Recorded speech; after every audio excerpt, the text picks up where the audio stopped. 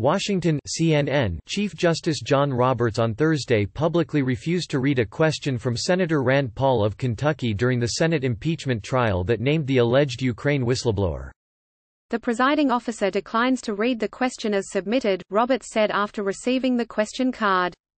Paul had expressed frustration with Republican leadership during the trial Wednesday night after it was made clear Roberts would not read his question that named the alleged Ukraine whistleblower, sources with knowledge of the situation said.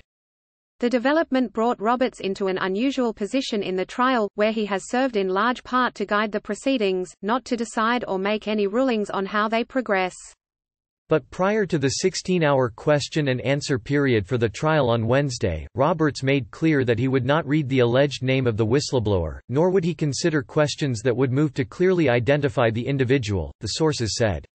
Roberts, in his role, reads each question submitted by senators. Read more. Close dialogue. Sign up for CNN's Meanwhile in America, a daily analysis of U.S. politics for global readers.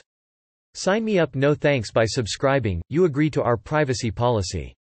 Sign up for CNN's Meanwhile in America, a daily analysis of U.S. politics for global readers. Please enter above. Sign me up. No thanks. By subscribing, you agree to our privacy policy. You're on the list for CNN's Meanwhile in America, a daily analysis of U.S. politics for global readers. Close dialogue. He was able to review questions from senators who submitted them prior to the start of Wednesday's proceedings, according to two sources. Paul's question, which sources said was revised several times but explicitly would have named the alleged whistleblower, ran afoul of the line Roberts drew on the matter. Paul, for his part, could be seen and overheard expressing his frustration on the Senate floor during a break in the proceedings. "If I have to fight for recognition, I will," he was heard telling a Republican staffer. The dispute created a behind-the-scenes issue that Republican leaders were attempting to resolve, though no solution had been reached by Wednesday evening. Paul said during a break during Wednesday night's proceedings that it's still an ongoing process and the question may happen tomorrow. There have been several other whistleblower questions, some that even included identifying information, which Roberts has read. It's the alleged name itself that is his red line, sources said.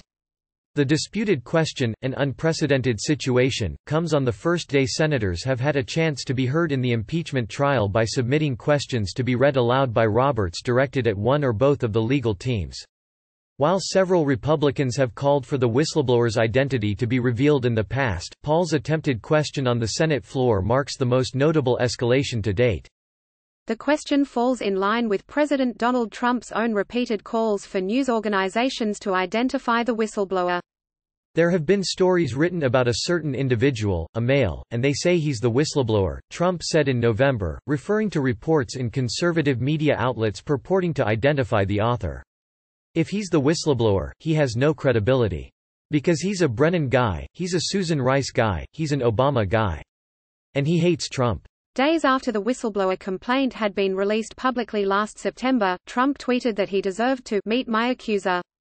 Like every American, I deserve to meet my accuser, especially when this accuser, the so-called whistleblower, represented a perfect conversation with a foreign leader in a totally inaccurate and fraudulent way, he said. Roberts' refusal to read Paul's question also marks a rare moment of meaningful authority as he presides over the trial, a position that is highly public but has largely seen him recite procedural rules, keep the clock and read aloud vote tallies. The Chief Justice has long been known for his extensive preparation and an ability to foresee what's ahead, which some colleagues have likened to three-dimensional chess. This story has been updated with additional developments Thursday.